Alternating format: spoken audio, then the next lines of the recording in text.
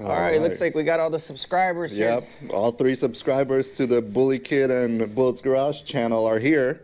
Thank you guys for joining us in today's sum up video of the year end. So we got another one, huh? Yeah, sadly we do. What is this, another podcast, I guess you can say? I would call mine a year-end summary of all the fails that I've accomplished this year. And we had a lot of fails. Oh, you did.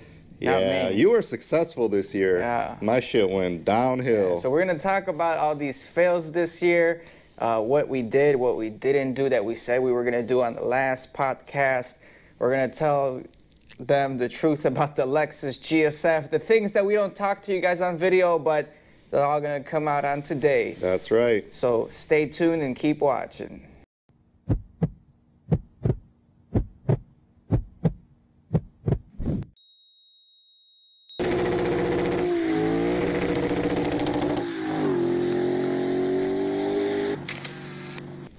All right, man, take over. All right, well, let's start off by talking about taking the car out of storage. We took it out of the year. I was driving, it was pretty good. I didn't have any issues, right? I think you were on the Vossens already, and the coils were on, yeah. Yeah, so that was, the car was fairly good. I had no issues at the beginning of the year. And then... Keep in mind, guys, it's freezing out there, man. Real cold. Real cold. Destruction has happened. Tragedy struck.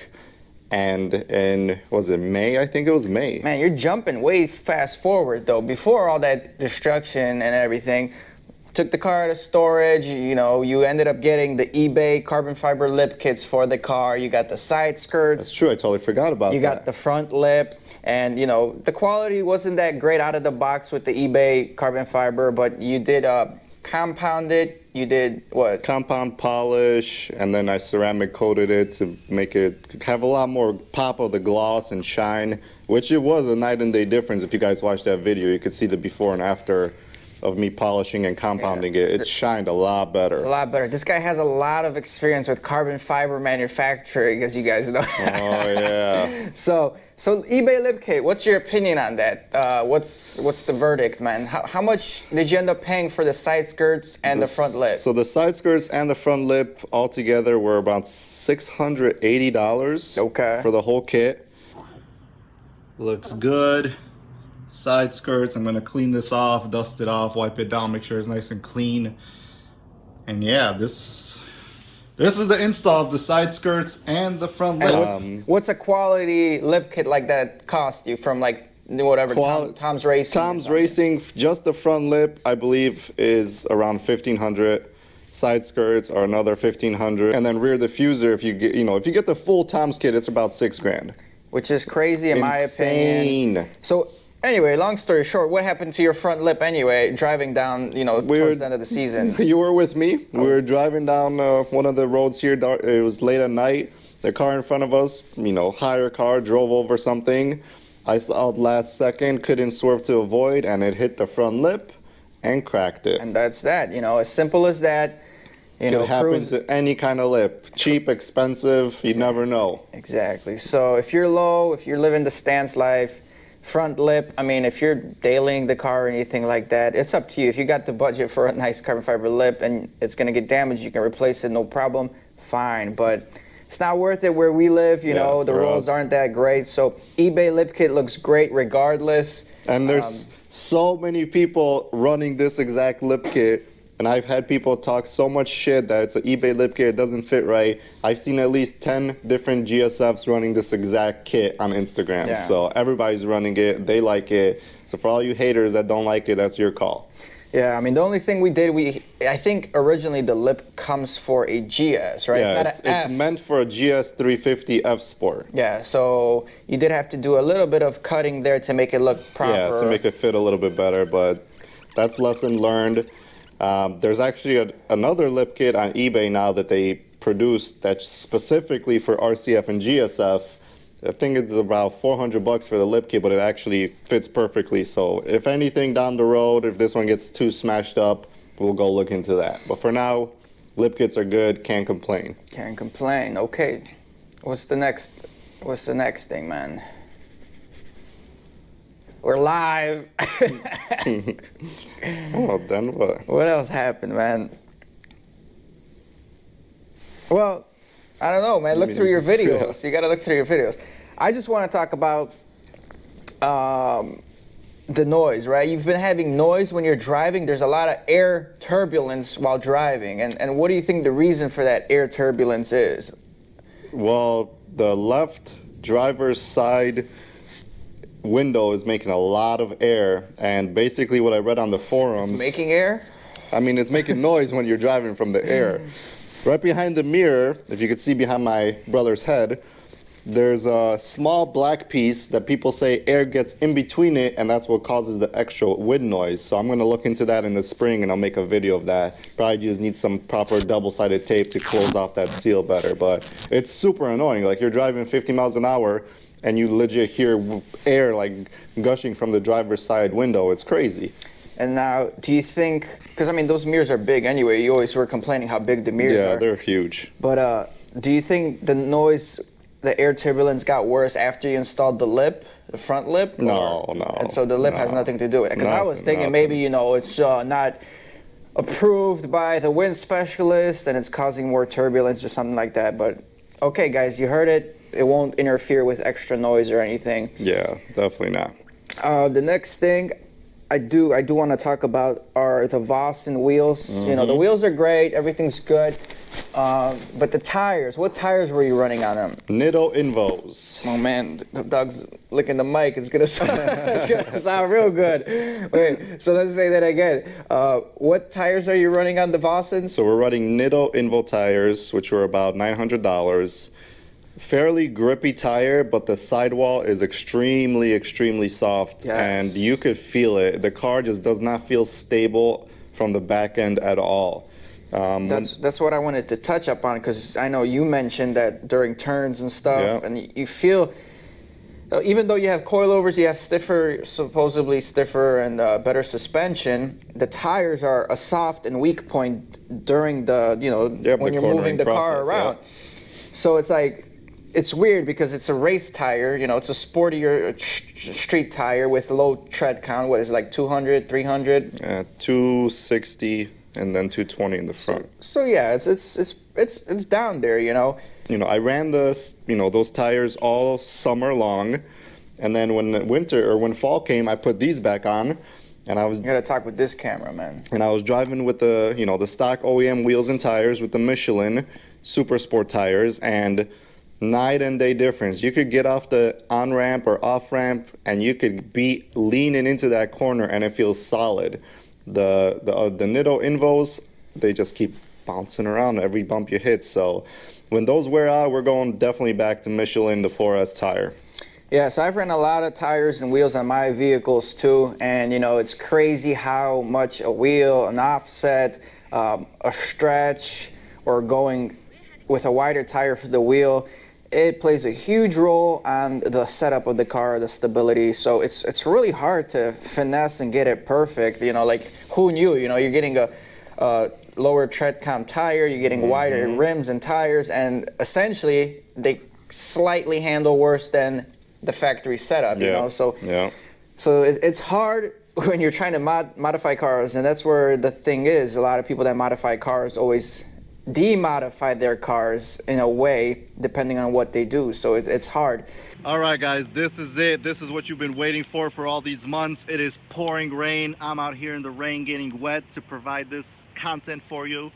So 15 mil spacer, perfect. I'm sorry, 10 mil spacer. You can see it right there. 10 mil spacer, looks pretty flush with the fender. It's not poking too much, nothing is rubbing. Look how good that looks. Then we move it back. Back looks pretty good too, no rubs yet, so we could maybe go a tad bit lower. But you know, when it's not raining, I'm gonna figure all that out. But for now, as it sits, I mean, I have no complaints. It actually looks pretty damn decent with the way it's sitting right now. Let's move over to the passenger side. Give you that angle view. Look at that. And you know, those Nittos are, I think, stretched just a hair Yeah, a little bit. On those rims. So you think if they would be stretched, you know, that sidewall would be stiffer and such, you know, because I've ran bigger tires on a smaller rim, and that really degrades the handling of the car. It's just no feedback whatsoever. So you think you're gonna get a smaller tire on a wider rim, you know, like a stretch, and you get, you know, good feedback, but yeah, it's still giving you problems. So I mean, if you guys, because I know you had only a few choices for the tire sizes you were gonna run, right? That's why we went with these tires. Yeah, I mean, I wanted to run a conservative setup, so I knew I wasn't gonna rub and destroy the quarter panels and the fenders. Yeah, don't. So, if you guys are rolling quarter panels and you guys got salt or anything, I highly do not recommend rolling your fenders because they are not gonna look smooth when you roll it. Any car you see that has rolled fenders, you see the metal, you know, bent and curved. It's just not a good look. Then it just starts rusting. Yeah, and it starts rusting. It's just issues with that. So I'm not rolling or cutting or anything. All your cars had rust on them before from running stance setups or anything. Yeah, because we rolled fenders on the other cars, and it was a nightmare. Rolled or rubbed, you know, if you get the wrong setup and you're rubbing, it's just a slow process of cancer for your car. So yeah, we went pretty safe with that. We got control arms too, so worst case scenario, we can camber in. So yeah, that's the deal with those tires, guys. Be careful, do a lot of research. You know, honestly, I cheaped out on my tires on my 8th gen Honda Civic. I bought them off China on eBay for like $200 for all four. Because he's cheap. But honestly, tires are very important. Probably one of the most important things on the vehicle. That's what's keeping you guys in contact with the road. So pay a little extra, get a little better tire. The car's gonna feel better, smoother, respond better. After all, that's what we're all trying to do, you know, improve the car, like I said, not degrade the car. All right, now let's get this video going. Let's talk about the major upset which happened next on the GSF. My jack fail, guys. Yeah, jack fail video. Woo! That shit went worldwide. Became worldwide famous, but I got no money for it. So, I don't know how famous you got, but man, people knew me. Yeah, I mean, that's the guy. You went to a car meet. Anyway, we're gonna play you a clip right now of this little thing for those of you that don't know what we're talking about.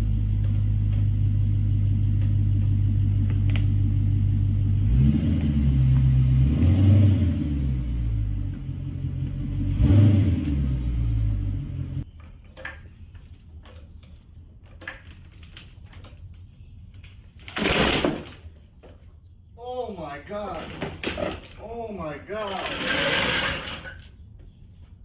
Oh my God. Oh my gosh.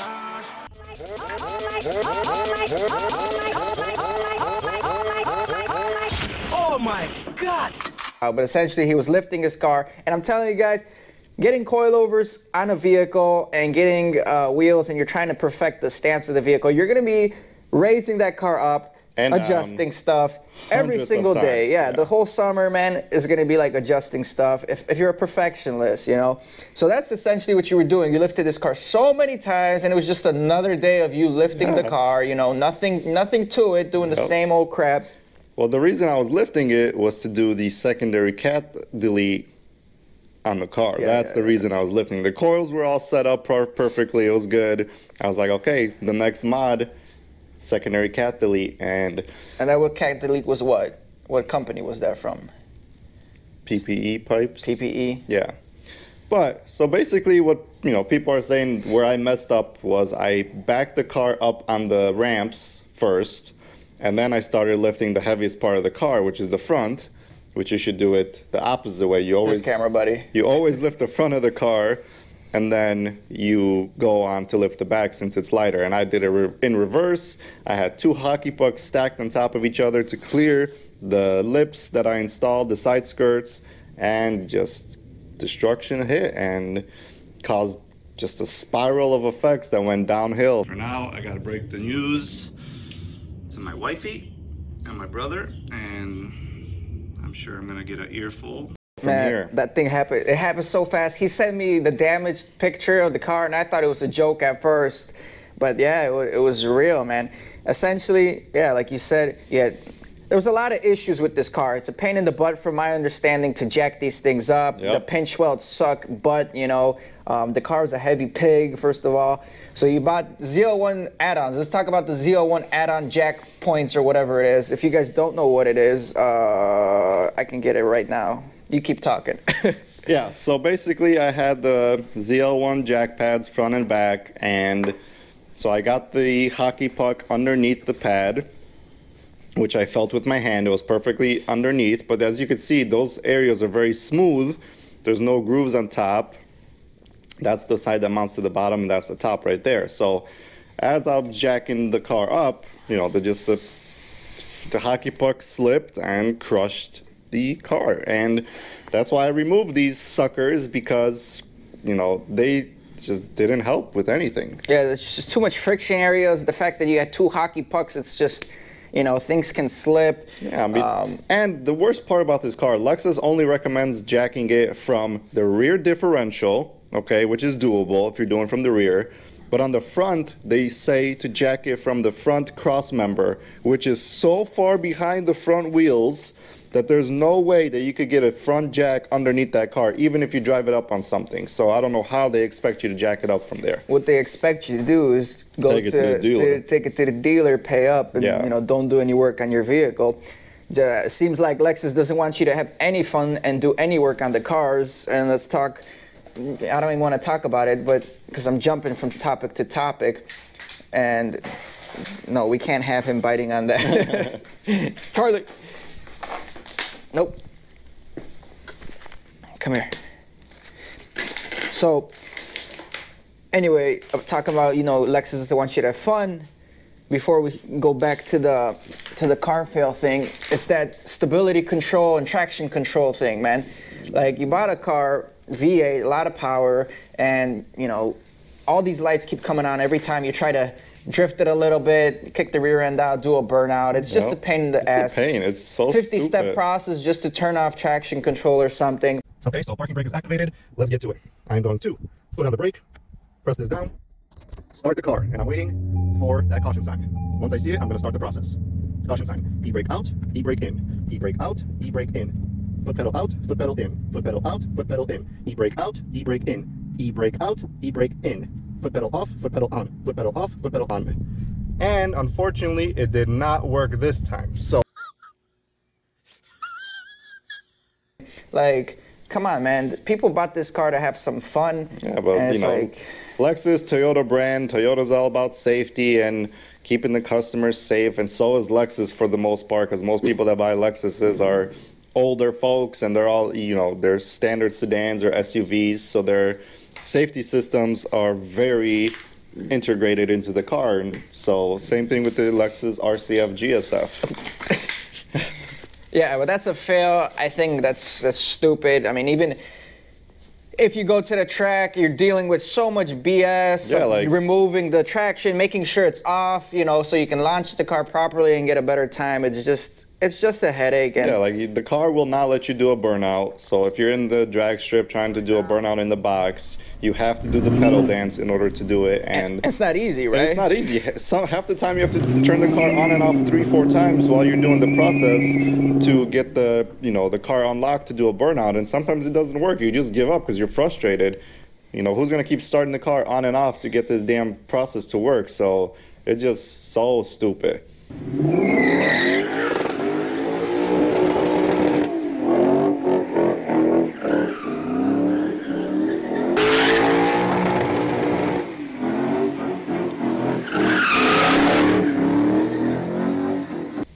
Yeah, so let's jump back into the car fail video.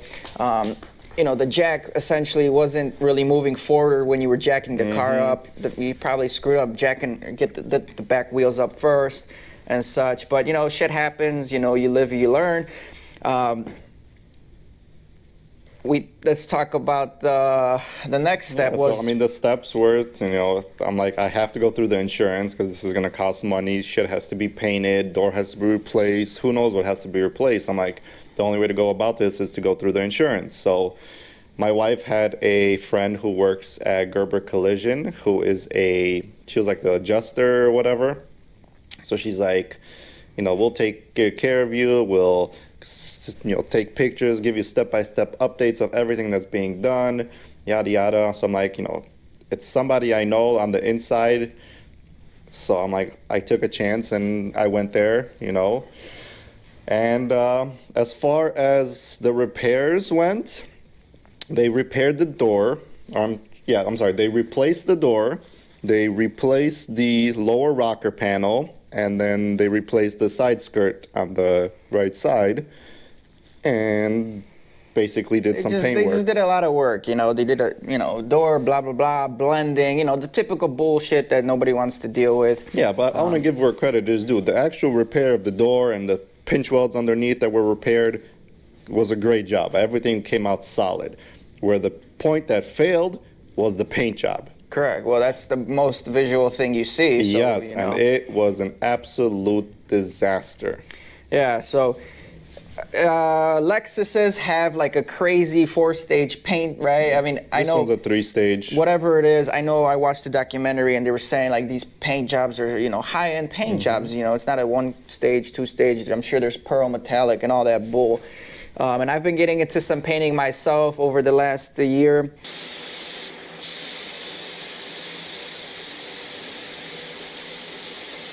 And, I kind of been going through the steps myself with a cheap Rust-Oleum paint. But essentially, they had to paint these things multiple times. There was runs in some areas. There was contamination with like trash, dust and stuff that was clear coated over.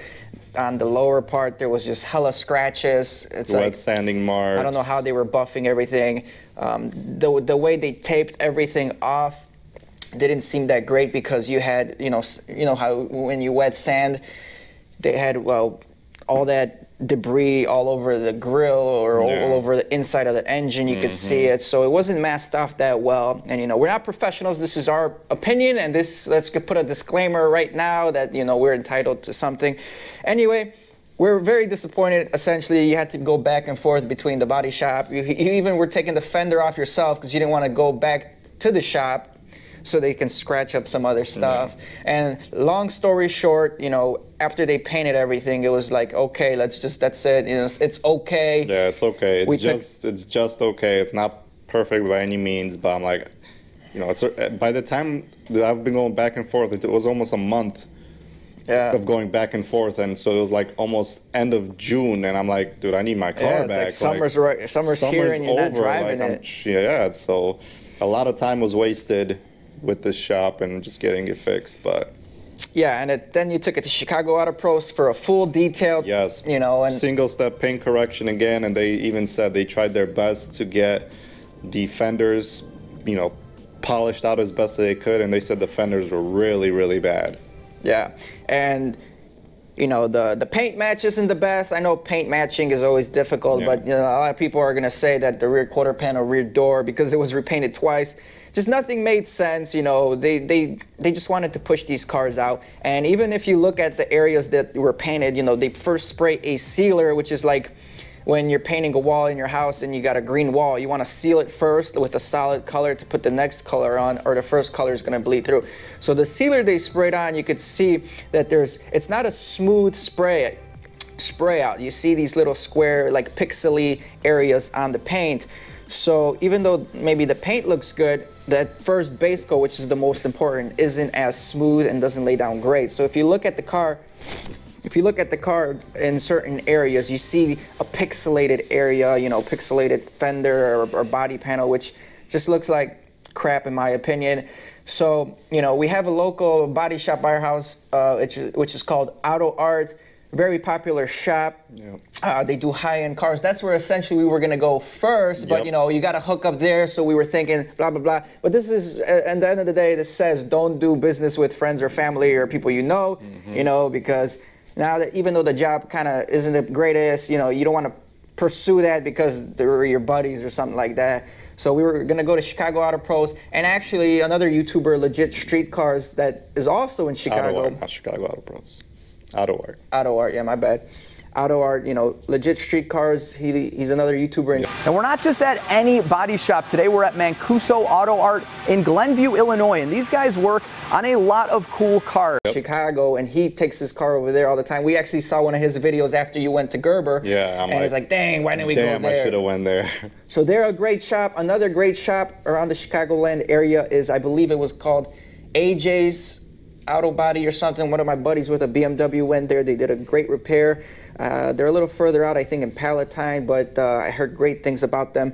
And I work at another place, and this one lady got her car painted, the whole car, because of hail damage. And I was really impressed with the quality of the work they did, and I actually asked her for the body shop. So that's called European Body Shop, and it's on 4080 North Broadway in Chicago. Fantastic job. The clear coat and everything was fantastic. Really impressed compared to Gerber and what they did. Because remember, Gerber is like a Jiffy Lube. There's so many of them. You know, the quality from one to the other can range so bad. So I'm sure experiences between one or the other is going to be big. Anyway, that's the story. It was the biggest headache ever. Biggest headache ever. Longest time-consuming headache. Yeah, and it sucks because, like, you know, you already know the original paint is the best quality. It's the strongest bond to the panel and such. So it sucks when you got to repaint the car. You're really losing a lot of value to, you know. But it is. I mean, that's not. You still got a clean title. It's not like they can't salvage the car from what it is. And a lot of people saying, oh, the resale value, you know, whatever. That's a good point that you brought up. I actually asked Alan to give me a Carfax report off of this. So I want to see what it says, because it might say, you know, rebuilt or something. Yeah, it's not going to say rebuild. Rebuild is when they would say the damage is more than the car's worth. Or they give you a salvage title first, then you rebuild it. Then it's a rebuild title. Okay, yeah. So no, it's a clean title. I asked him to run the Carfax so I could see what it says. So yeah. I'll update you guys on that in the next video. But let's move on, okay? So we got the car back. The next step was to let the paint cure before I took it to Chicago Auto Pros. So we went ahead, me and my buddy Adam, who helped me up welding this exhaust. We did the secondary cat delete, and man, did it wake up the car. Oh yeah, it sounded great. It was so deep and beastly sounding.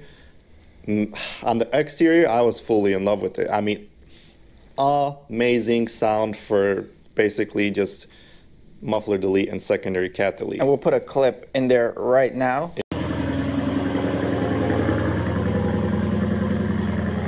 Oh yeah.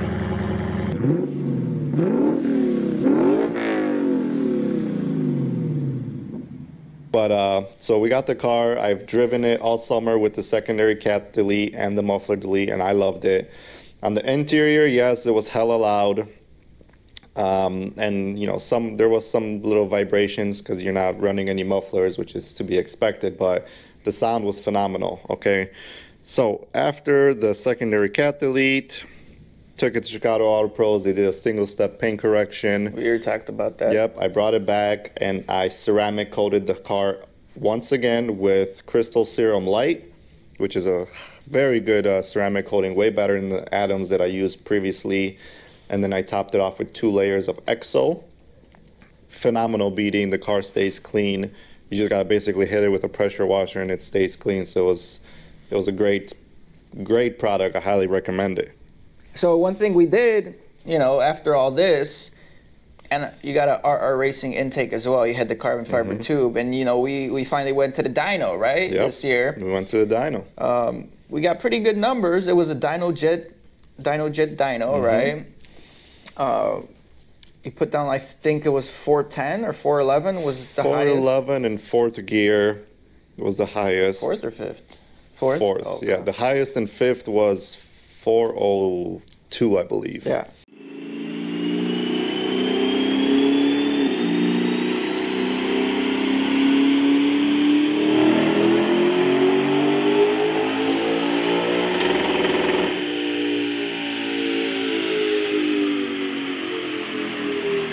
But still, pretty good numbers to the wheel, Yeah, and a lot of people.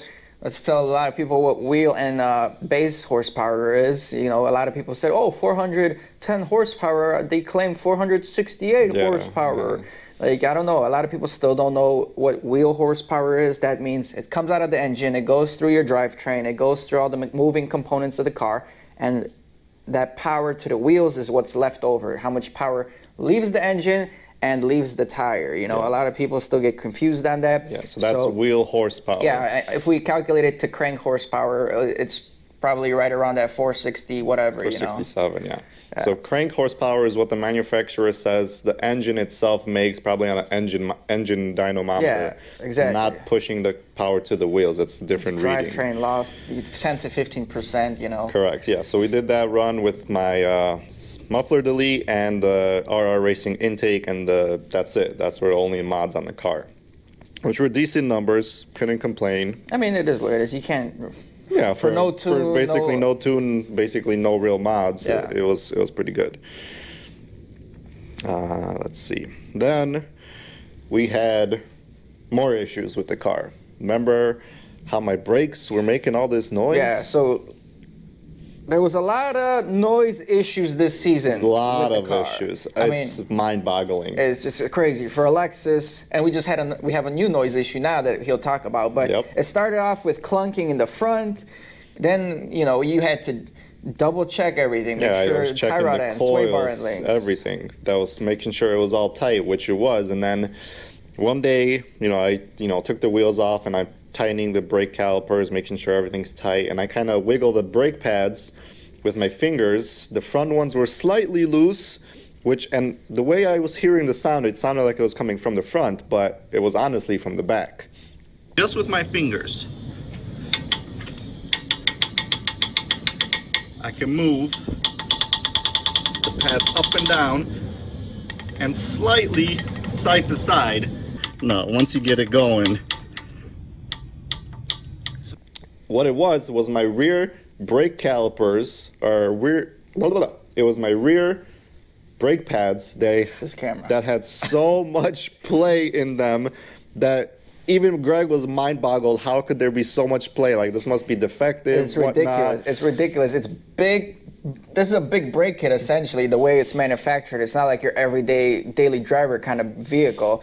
But the way these things are made, man, it's just so basic and cheap, and there's so much movement. Yeah, I mean, again, a reminder, we're not running OEM pads. We're running Tom's Racing pads. But any manufacturer is going to have the same specs, essentially. But these things were making so much noise. But the funniest thing is, remember, we put... Wow.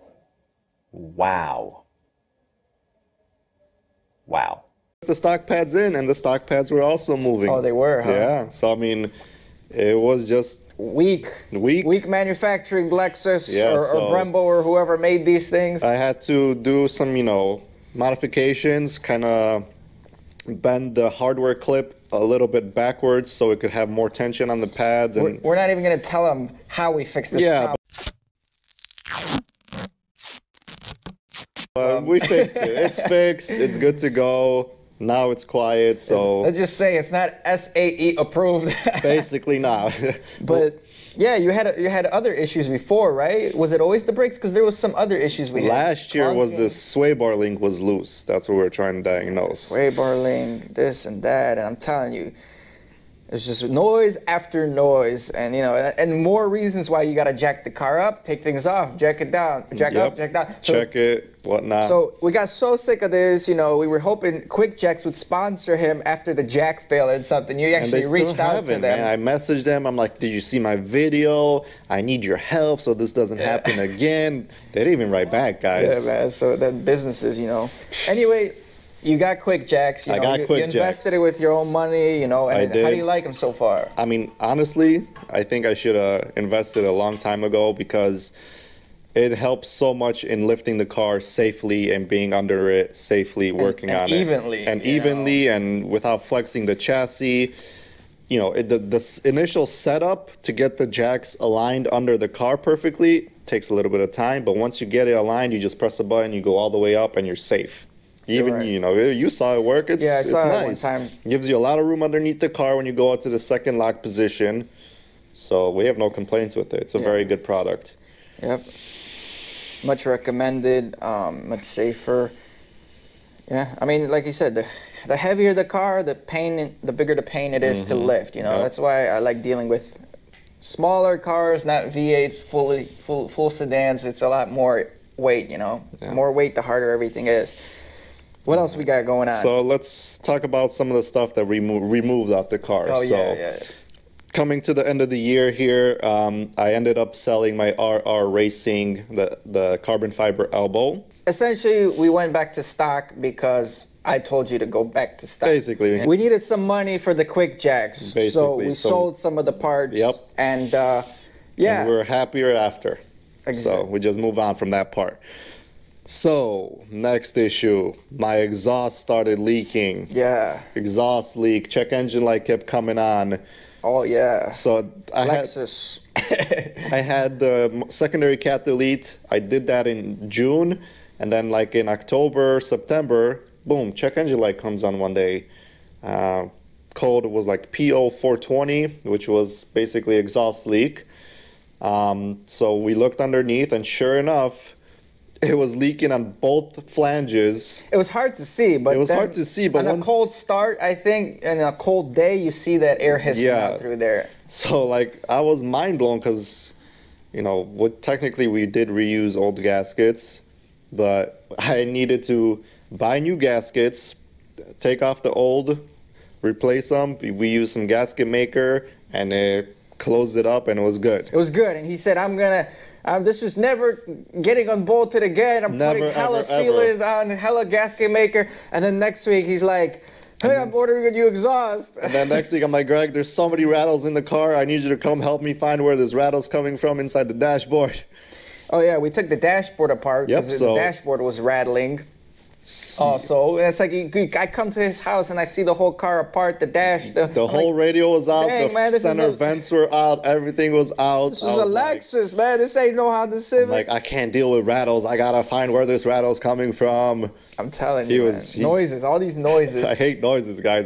My hearing is too good. That's the problem. Yeah. So we couldn't find the noise. It was probably from just the frequency of the muffler delete, kind of, resonating throughout the car, throughout the metal chassis. It was cold, so just more frequency. Metal is, harder. So the next choice was to just change exhausts, and I got a Joe Z catback from Mod in Japan. My boy Lou hooked it up. Yeah. What do you think about it? I think it was a lot of money, but the fact that it's all one company, it's not a custom. Because again, we had a custom catback exhaust originally. It's there's less R&D involved. It's just a welder, a fabricator that's doing the work himself. So it's not going to be as perfectly aligned, as well created compared to a company that can R&D. But yeah, it looks great. You got the secondary cat delete, full exhaust. We got mufflers, resonators with V-bands. No, I'm talking about the the Joe Z, yeah. The Joe Z. Yeah, so the Joe Z has basically no secondary cats. It has resonators and mufflers, and it sounds amazing. I love it.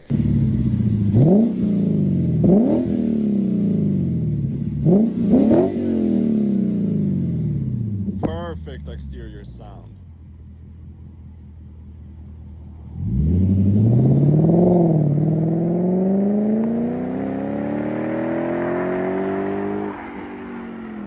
Sounds great. It suits the car much better because the other one was just hey, I got a Liberty Walk. That's what it was trying to. It was trying too hard to be what it was, but it did sound great in my opinion. Yeah, I love the sound, but overall, with the quieter interior of the new Joe Z, it's good. It's a good balance between power. And speaking of power, the car felt so much faster once we put the Joe Z on.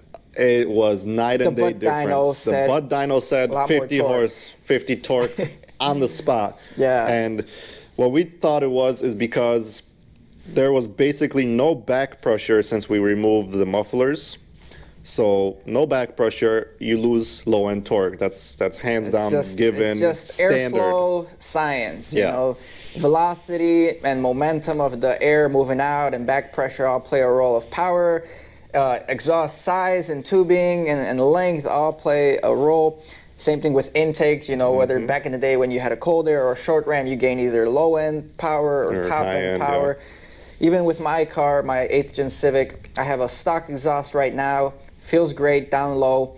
Once I put a SI muffler on there, the top end increased a lot, but the low end died out on me. And then when I did no muffler at all, you know, I did just an open axle back, there was no power, dude, like no low end power. So I know what you're saying, man. You know, you open her up more without forced induction or anything, it's not worth it. Yeah. You gotta consider that back pressure on a naturally aspirated car. You sure do, because I'm telling you guys, the car with this big 5-liter V8 felt slow as hell from anything below 3,000 RPMs. And for city driving, that's where I always was, and it just felt terrible. And again, that is just our opinion. I was like, why does this car feel so slow? Like, I couldn't put my finger on it, but we put the Joe Z on. We went for one pull. Still recording, right?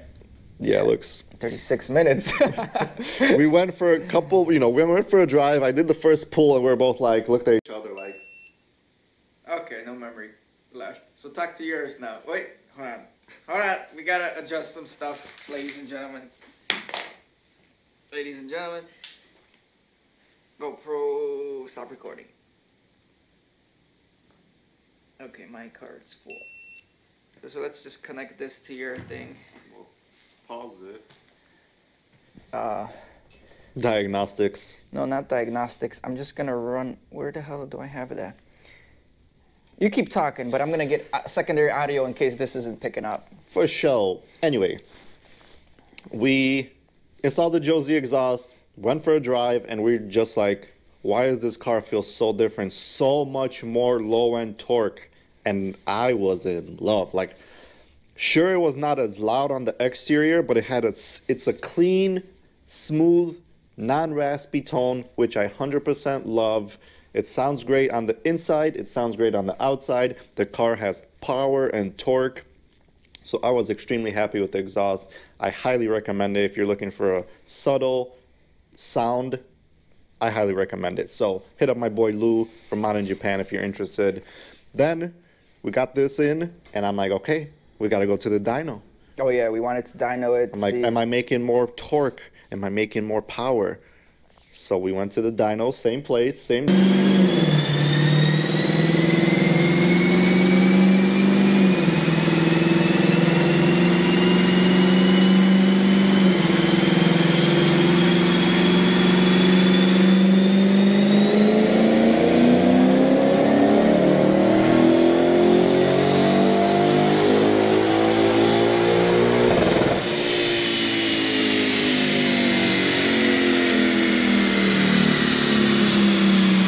The car did make more horsepower. I was, you know, pleasantly surprised. I'll post a picture of the, you know, the final numbers right here. But the car basically, the second fifth gear pull, and the car made, I think, 420-ish horse. And the torque, basically, the peak torque stayed very consistent. It's like 389-ish. So the car right there, it made power on the dyno, it made power in my butt dyno. So I'm very impressed with the exhaust, and I'm very, very happy and pleased with it. And so is you, so is my wife, so is everybody. Sounds good. Yeah, it's not bad, not bad. Still slow, but yeah, you know, for what it is, you know, the car is slow. For just a V8, little 5-liter. 5-liter V8 that it's just not bad. Gets 14 miles a gallon. It's pretty slow. What are you gonna do, you know? So the dyno went through. What else we got going on? Basically, okay, hold on. You still got an AEM intake that we're trying to sell. AEM elbow. K&N intake. K&N intake. It's a K&N elbow that I'm trying to sell. If anybody wants it, hit me up. Give you a good price for it. And then we're also trying to sell your old catback or custom catback exhaust. So if anybody is interested in basically from catback, my original mid-pipe that's been modified with the muffler delete, let me know. Also, it is for sale. Local would be best because shipping is probably going to be a nightmare. No shipping on there, man. Yeah. So if anybody's interested, message me below or send me a message on Instagram, and we'll see what we could get figured out for you guys. Then, basically after that, well, just drove the car. Everything was good. I had no rattles. Then the car, well, I did an install first, then I found this rattle. So a couple weeks later, I'm on Facebook, browsing Facebook, and fellow RCF GSF owner posted up for sale his Stance Cup Kit. Oh yeah, the Cup Kit. So I'm like, New, this cup kit is like $750. This guy was selling it for $550. I'm like, if you ship it to me for $500, I'll take it. So he agreed. Send it up the next day. I got the cup kit, which if you don't know what the cup kit is, check out my video. But it's basically, it looks like a cup that you put on top of your coilover spring, which connects to an air line and a compressor.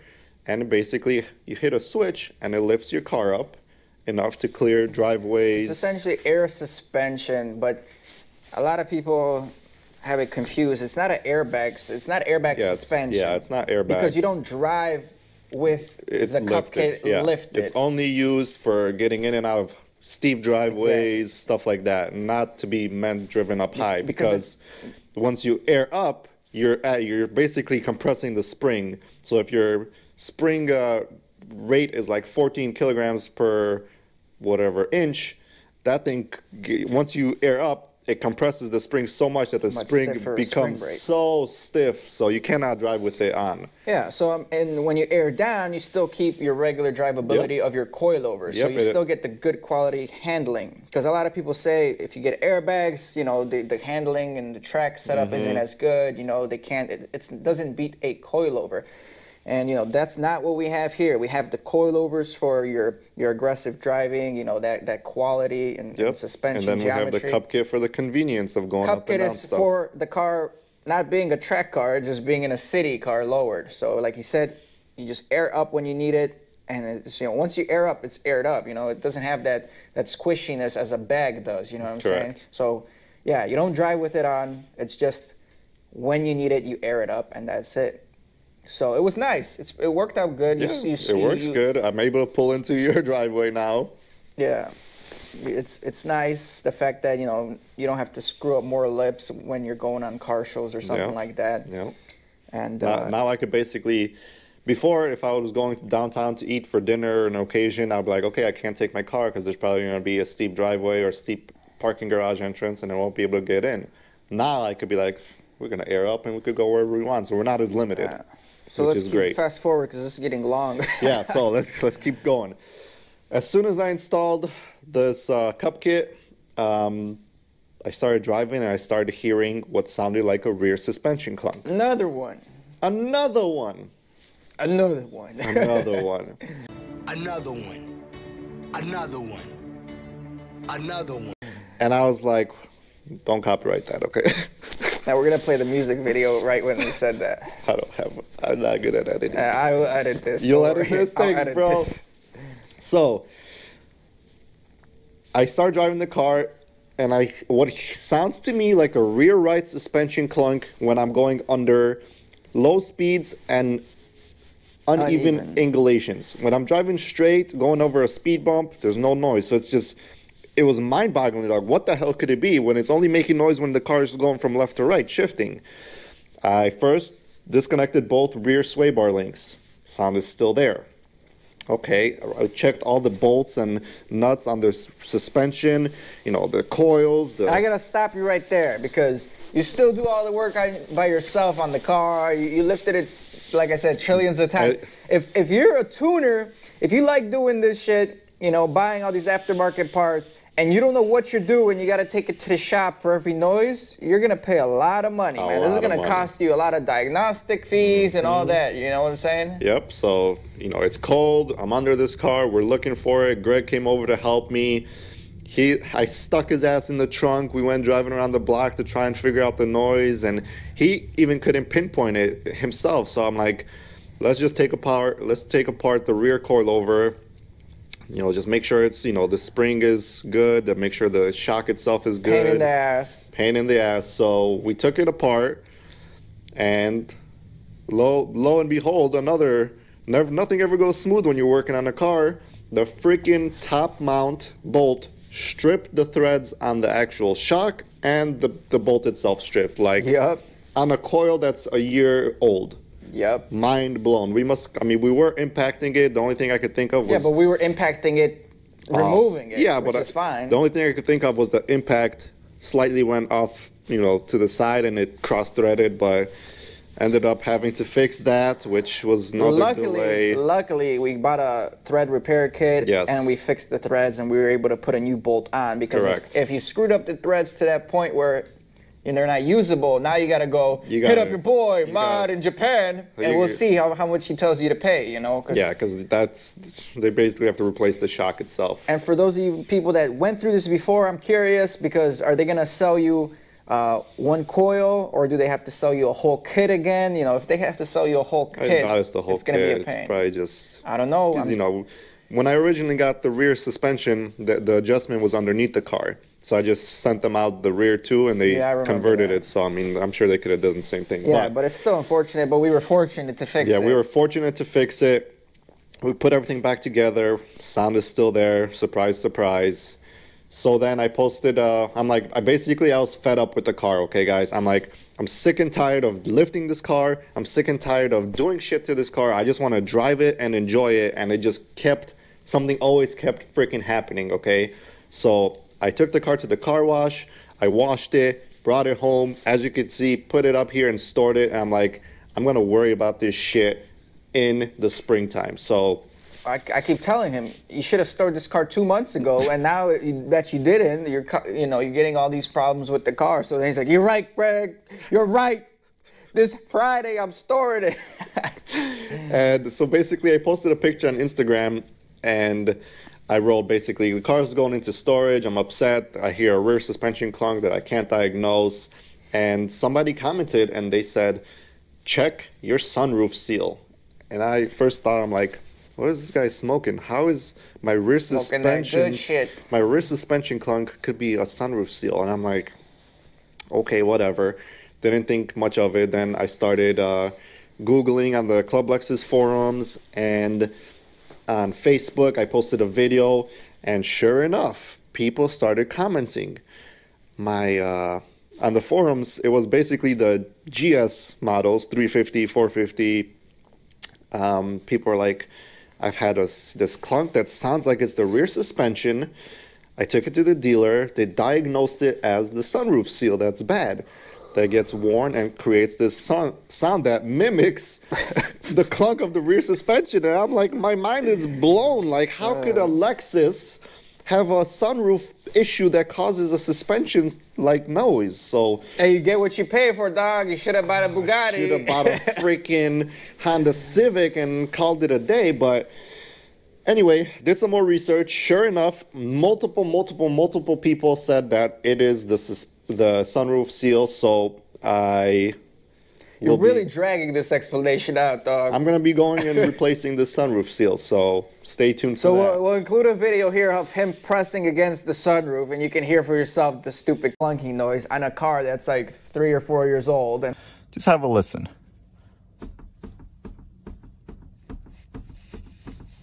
how does a sunroof seal go bad? I don't know, but it is what it is, you know? Yep. You never know what you get. Anyway, let's drop that sunroof thing. What else we got to talk about, man? That's it. That's pretty much where we're at right now? That's where the point is. We're putting the car away. It's done. All right, so to be continued next year. One thing I'm disappointed in, we didn't hit up the track. Obviously, you had your own issues with the paint, with all this that's stuff. What delayed the whole year. Everything just failed from there. The check engines, yeah, we didn't hit up the track, but hopefully next season we can go to a dang track event and just do a couple of runs, see the quarter-mile times. We'll probably take these factory wheels, right? Because they're smaller, they're lighter, and the tires are wearing out. So we'll probably take those to the track. That's what I want to see. I think they said the car runs factory a 12.8, if I remember correctly. You know, I think a 12.8, man. I could be wrong. I hope it's 12.8, but it might be a little more. We'll see. But we'll see what you get down. You know, what you put down, because you've never been to the track. You know, you drive it like a baby most of the time. So that's something I want to see next season. Tell me what your, best thing you did with the car this year was, and the worst thing you did, either whether it's mod or experience, or we know the experience. Yeah. I think it's hard to say. I think the best thing that I put on was the Josie exhaust, because I got that low end torque back, so the car is a lot more pleasurable to drive around town for sure. What about what would you say to new Lexus fans or owners that are looking to buy a GSF or RCF. I mean, if you guys are looking to get into this car, stock, the car is stands too high. It's too much wheel gap. It's too quiet. It definitely needs an exhaust. Personally, I feel for the money that you pay, new, it's way underpowered. Used, if you get a good deal, that's, you know. Yeah, new is way overpriced.